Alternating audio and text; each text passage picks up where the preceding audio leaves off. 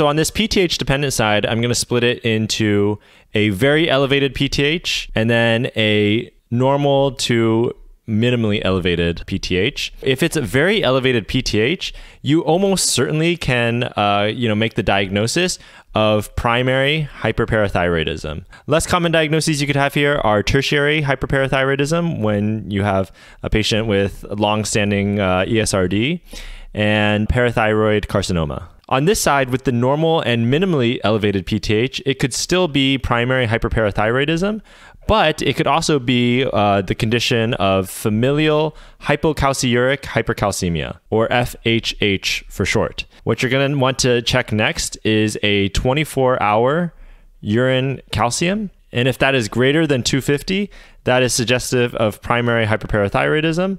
And if it's less than 250, then that is suggestive of familial hypocalciuric hypercalcemia.